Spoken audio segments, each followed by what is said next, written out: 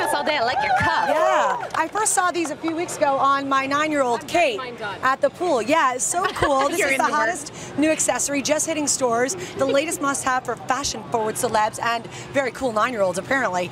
This is the look of gorgeous metallic jewelry, but it's in a tattoo. Sarah Haynes, please explain this fabulous trend. Well, some people I've actually heard them call them body bling. They're temporary jewelry tattoos, and the two brands flying off the shelves are Flash Tats and Lulu DK. Even Beyonce was spotted wearing them over the weekend. She posted this pic to Instagram showing them off on her arms. So if it's good enough for Queen Bey, then it's good enough for me. I had to check them out. Take a look.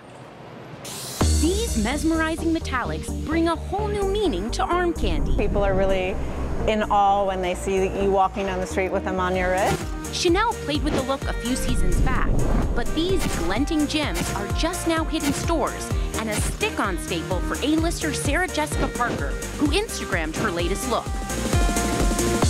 Lulu DK sells her own line at Bloomingdale's, where she gave me the tatty tutorial. So there's a DIY element to how you apply them. You can kind of make them whatever you want. Yes, it's really simple. You apply them with water and a cotton ball and it's on your skin. You cut it however you want to cut it.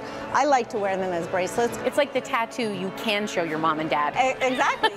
They can last anywhere from 4 to 6 days. And get this, you can even shower and yes, go to the gym and get your sweat on. But can my new glam look really translate from work to play? I enlisted the help of Good Housekeeping style editor Lori Bergamatto and Bloomingdale's own Brooke Jaffe. Seriously, ladies, where's the party? Oh you my look God. incredible. You can't be afraid to add to what you already have on the tattoo. So what we did here is we just gave you 2 bangles. We put a little bit of shine, a little bit of sparkle in there. And the office, a flowy skirt and fitted blouse. But I have tattoos on. Is this really going to be okay?